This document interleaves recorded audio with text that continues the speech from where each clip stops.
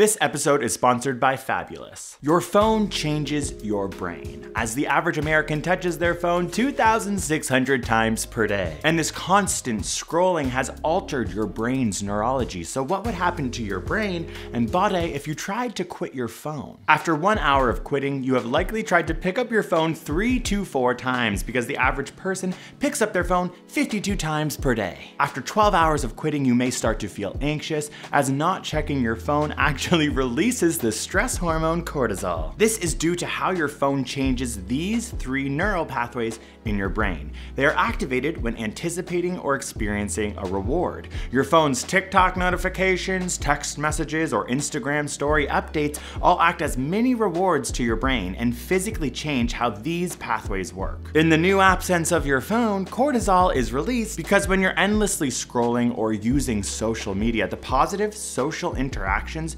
reward the brain and cause constant firing. This causes a release of dopamine along these pathways in response to your phone's constant stimulus. Every ding notification, every thoughty, sexy photo of someone on Instagram, a text message from a friend, acts as a mini reward that you now associate with picking up your phone. And these little associations become stronger and stronger in the noggin until you're just constantly picking up your phone, you know what I mean? And sometimes you're on the phone with your mom, for example, and looking for your phone because you're like, wait, where's my phone? It's usually in my hand this way, not on the phone. And then you realize that we're all in the crisis of the cell phone age.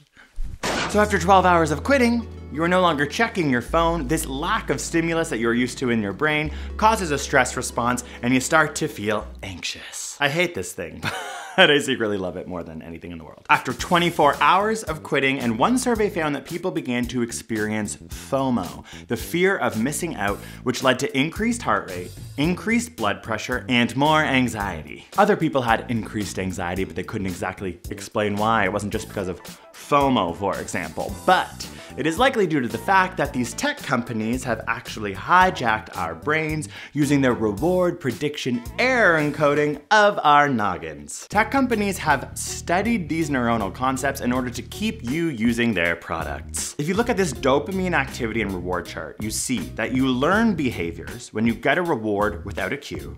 You keep behaviors when you anticipate a reward and it gets satisfied. And you change a behavior when you anticipate a good reward, but it's worse than expected, so you don't want to do it again. This is all linked to our human evolution ability to survive. We predict a yummy, yummy food. The yummy, yummy food gives us health. We learn the behavior, we continue to eat. But when applying this to our phone, we often can't predict what is going to happen when we check our phone. And with notifications, likes, and communication, we are mostly always rewarded by checking it, making us learn to constantly check our phone. Also, since checking your phone is such a low cost effort, you expect small rewards and are mostly satisfied, so you continue the behavior of checking your phone. The hijacking of these neuronal pathways means you have strong incentives to check your phone over and over and over and again. Now that you've quit your phone, the stimulus is removed, and that actually leads to increased anxiety. Day 3 of quitting is when most people start to feel the phantom vibration or phantom ringing of their cell phone that is no longer there. This is when quitting your phone starts to feel like a horror movie. You'll literally start to feel your phone buzzing in your leg even though it's not there, like a goddamn ghost of your old phone. But day 3 of quitting is when some good things start to happen, because you may begin to be rewarded by your friends, your family, your lover, because you're actually now paying attention to them. You are no longer phubbing, which is snubbing your loved ones for your phone. Oh, loved one, please stop talking. I must snub thee, for I am looking at hot man lifting weight topless on Instagram. One study had participants view an animation pretending to be with a sexual partner. One animation checked their phone throughout, the other did not. The participants perceived the people who didn't check their phone as having a better quality of communication and increased relationship satisfaction. After 3 days of quitting your phone, you may start to notice that your relationships are improving. After day 5 of quitting your phone, and your attention span may increase. You may even start noticing that you're doing better at work and school. A small study of college students who actively use their phones found they now focus on subjects for only 65 seconds. Another study of office workers who use their phones at work found they can only focus for 3 minutes at a time. But a study at the Carnegie Mellon University's Human Computer Interaction Lab took 136 students and got them to sit a test. Some of them had to have their phones switched off, and the others had their phones on and received intermittent text messages. The students who received text messages performed on average 20% worse than those who had their phones off. This is because your conscious brain can only produce 1 or 2 thoughts at once. Every time you open a text message or check a notification,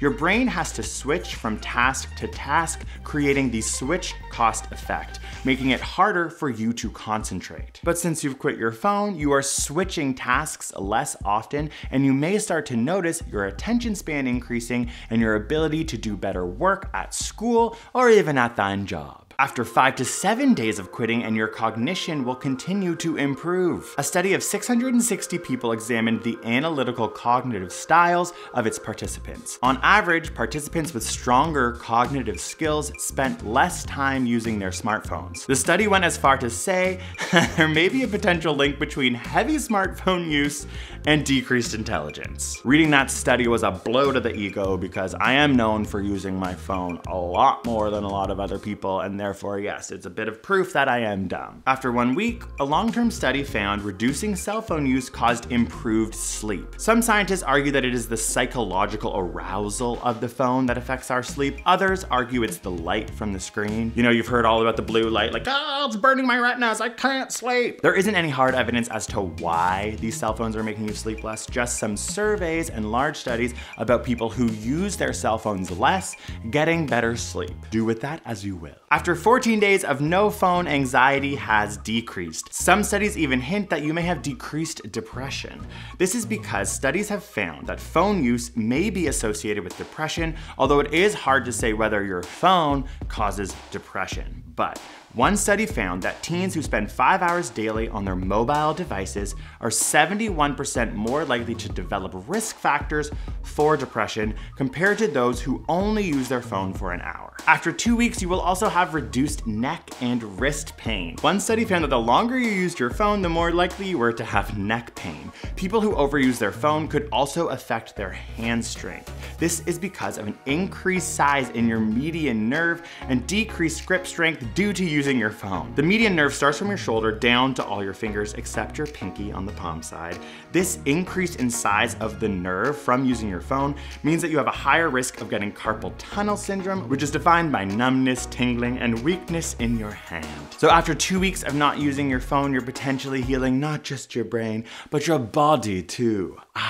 Thank you to Fabulous for sponsoring this video because it is the only app that actually helps me with my phone addiction and other aspects of my life. By using science-backed daily routines to build better habits and achieve goals, Fabulous has helped me actually get things done in me dang life. It's a beautifully designed little app, and when I first started, I was nervous, so all I got it to do was help me wake up first thing and drink water, an easy habit that then spiraled into a bunch of other habits I now do from this app. Now it helps me with my writing routines, my evening routines that involve turning off my phone at 7 p.m. every day, sitting there chewing me nails, staring at a wall, not sure what to do, but this Fabulous app keeps me accountable. You can make it more self-guided, as I have to design plans for me to paint more, or you can have it be more guided through the app, and it can take you through a series of journeys that include nighttime mindfulness exercises, or the creation of habits that the app decides for you based on simple surveys. It's a gorgeous little app. Sometimes it even makes you like reach out to friends in vulnerable ways, which is like really cool. My friends are like, wait, why are you texting me nice things? I'm like, I don't know, this app told me to. And unlike my other apps, it doesn't waste my time. It actually helps me gain back time, improve my mental